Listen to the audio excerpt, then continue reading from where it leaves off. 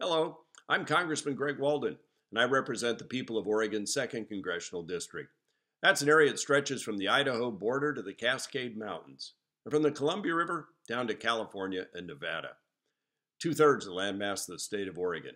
On behalf of the people of Oregon's 2nd Congressional District, I want to congratulate the graduates of 2020. Whether it's the 8th grade graduation or high school or college, you've reached an important milestone in your life.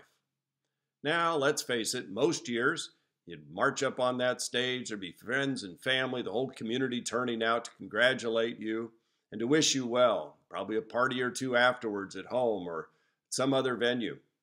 Unfortunately, in the era of COVID-19 pandemic, we don't get to do that, and that's unfortunate. But there are lessons that you can learn out of this situation.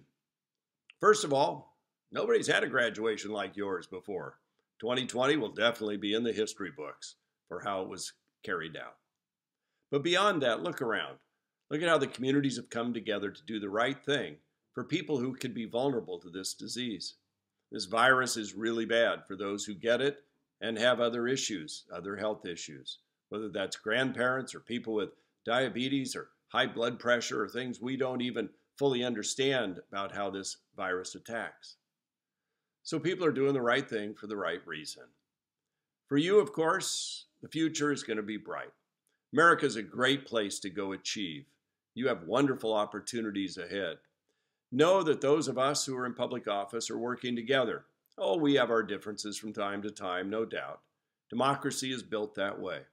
But hopefully out of those differences comes better policy. And together as a country, we work our way through the challenges that we face. We always have, and I believe we always will. So congratulations to the graduating classes of 2020. You have a great future ahead. God bless you, and God bless America. Thank you.